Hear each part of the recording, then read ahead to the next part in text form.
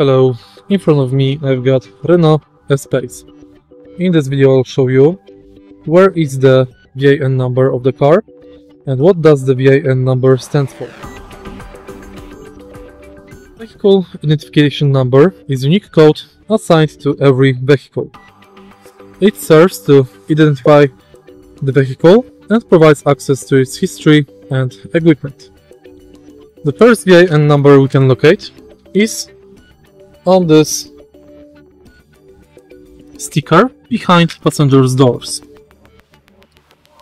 The stamped VIN number is located right here behind passengers' doors.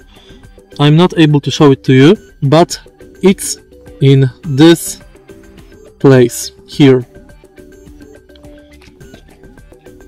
Last VIN number you can locate in this car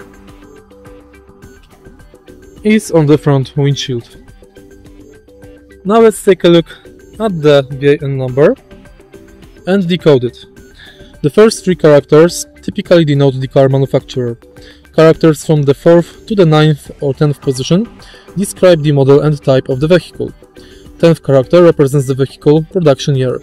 Subsequent characters may indicate the car's place of manufacture. Remaining characters form a unique serial number for identification. In some cases, the VIN includes details about engine and body. But these are not all informations we can get from VIN number. Thanks to VIN number, we can additionally learn about vehicle trim level, engine type and size, body style, safety features, production plant specific features, check digit number, market and destination and series informations.